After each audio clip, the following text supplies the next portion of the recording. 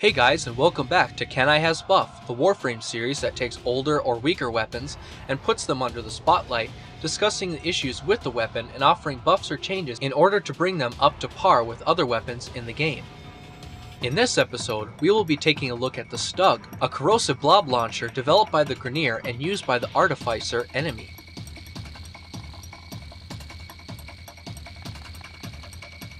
The Stug was introduced on December 19, 2013 in the Cicero Crisis update, which included Oberon and Burston Prime.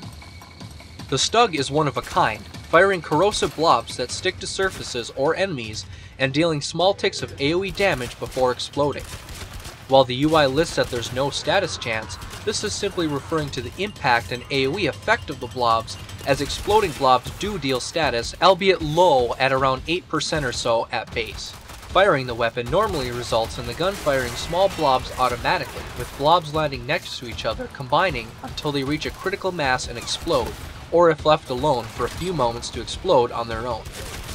This stacking can be bypassed by using the Alt Fire button, which will begin to charge up the shot up to 6 total blobs, allowing the user to deal maximum damage in one single blob. The charge is slow, however, and firing additional blobs into it afterwards will cause its duration to extend and not add any additional damage.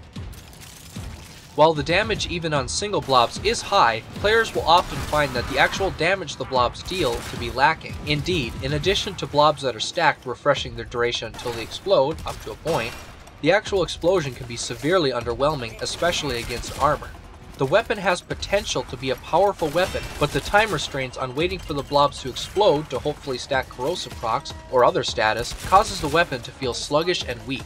It also deals self-damage and procs to the user, which often results stacking them on a charging melee enemy, only to have them explode in your face and possibly kill you if you aren't careful. So with the basic mechanics and concerns out of the way, here are a few of my suggestions to buff the Stug.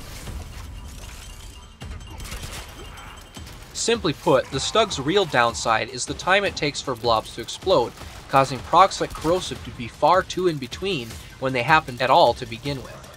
While I think fully charged blobs should still have a small duration timer before exploding, single blobs fired on auto or halfway charged alt-fire blobs should explode immediately when striking an enemy or surface.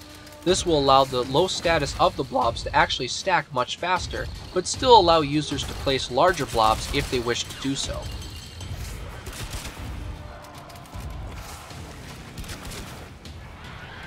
Similar to the Tar Mutilus Moa from the Infested, which shoots puddles of tar that slows and damages its enemies, blobs now form small pools when impacting floors that stack up to 10 times, increasing in size and damage up to about 8 meters or so across in either direction. Enemy speed is also slowed by 10 to 30% depending on the stack amount in the pool, and the pool shrinks in size by about 1 stack or blob every second, with additional blobs adding and refreshing the stacks. If hitting enemies directly, the enemy becomes covered in a thick tar from the weapon, and their speed is reduced by a flat 10% instead, as they take damage and procs for a short period of time. In addition, if hitting walls or ceilings, it will instead cover that section of the wall with a bubbling mass that after a few moments forms a big acidic tar bubble that explodes, dealing full damage of how many shots were fired into the wall before exploding, as well as proccing gas on enemies within 5 meters. With this buff, the Stug becomes a deadly and fun corrosive tar weapon, something that the Stug should have been from the start.